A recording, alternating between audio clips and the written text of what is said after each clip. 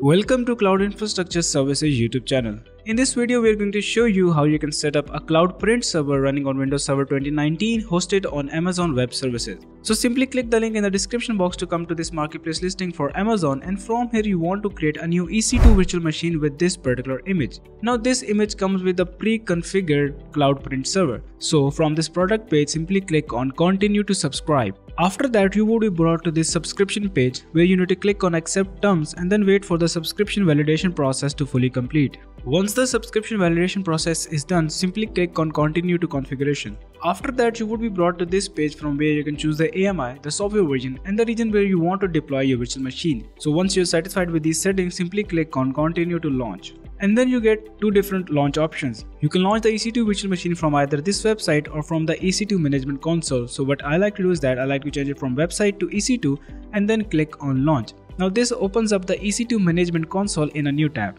Now within this tab, you can customize your virtual machine. So give your virtual machine a deployment name. So I'm just going to call this one as Print Server. And then scroll down and make sure that the image is the one that you got from the link in the description box. And then scroll down even more and choose the instance type of the virtual machine according to your requirements. After that, choose a key pair by either creating a new one or by choosing an already existing one.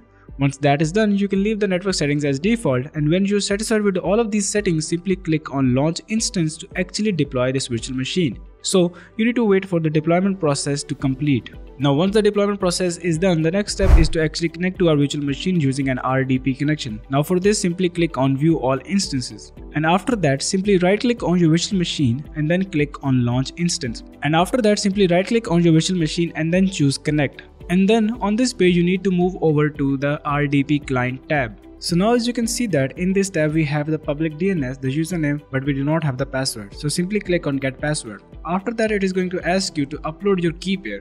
So click on browse and locate your key pair. Once that is done, simply click on decrypt password.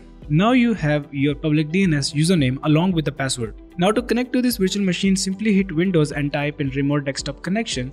And then you're going to copy this public DNS, paste it in front of computer field, click on show options, copy this username, paste it in front of the username field, and then click on connect.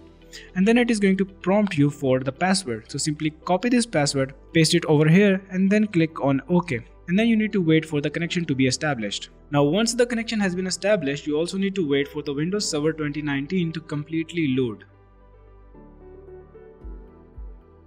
Now once this virtual machine has completely loaded, you can start using the cloud print server. To use the print server, you can open up this print management. Now the very first step that you want to do while inside this print management is that you want to connect your printer to this cloud print server. Now to do that, you need to simply click on this print server and then the name of your virtual machine. Now on here, you're going to right click and then click on add printer. After that, you're going to add a printer using your TCP IP or the web service printer by using the IP address or the host name. So select that option and then click on next. After that, you're going to simply provide the host name or the IP address of your printer or the network to which the printer is connected to. The IP address of my printer is 192.168.18.30 and the port number is 3911. It is an HP Smart 510 tank series. So if I click on next, it is going to contact the printer. So wait for the connection to be established. Now after the connection has been established with the printer, you would see this screen that your printer has been installed successfully. So simply click on finish to finish the installation wizard.